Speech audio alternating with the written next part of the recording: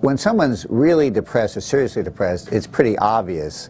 I mean, they're crying, they're sad, they may be saying they're suicidal. So that part's not really very tough. I think everybody kind of gets that. It's the people who are kind of mild to moderately depressed, it can be hard to tell.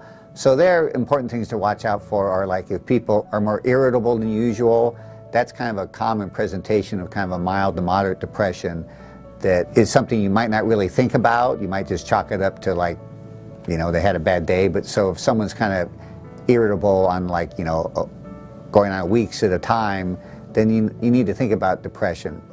Also, if they are complaining like trouble with sleep or unusual body upsets like stomach aches or something. So for people with mild to moderate depression, those would kind of be tips, you know, kind of clues. Anxiety is a little more subtle to see. Often people don't look anxious on the outside.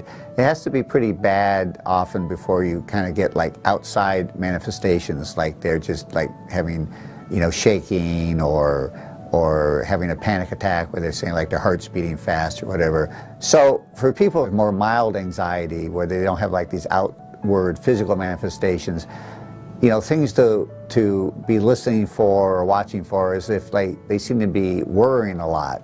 So that would be kind of a tip-off that someone's kind of having some kind of mild to moderate anxiety. They're worried a lot about the future or sort of, you know, unrealistic or unnecessary worries about things. Again, these things aren't occurring in isolation. It's sort of like a package deal, like they kind of have some irritability and are not sleeping so well and maybe they're eating more or less. Another important point of all this is that it's sort of affecting their level of functioning or quality of life. So some, you know, normal personality has a big range, and so for those people, if they're functioning well and it's not affecting their quality of life, then that's just their personality, and that's okay.